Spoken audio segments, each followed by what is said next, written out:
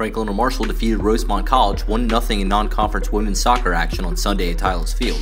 The victory improved F&M to 1-1-1 on the year, while the loss took Rosemont to 0-2 on the season. The best opportunity of the first came when Alexis Huchek stormed down the right flank to reach a through ball from senior Kim Kornbluth, with the resulting shot smacking off the near post. The Diplomats came close again later in the period, after a free kick was sent in from the left sideline by junior defender Sarah Mashanti. The second half produced more of the same, with F&M making chances early and often. Kira Judge found herself in on goal in the 48th minute, but was unable to find the back of the net. Lauren Kranis nearly scored in the 75th minute with his turnaround shot on net. However, Rosemont's keeper managed to come up with the stop. The deciding play came in the 81st minute, when Kranis made the most of this opportunity to notch her first collegiate goal and hand F&M the dramatic 1-0 win over Rosemont.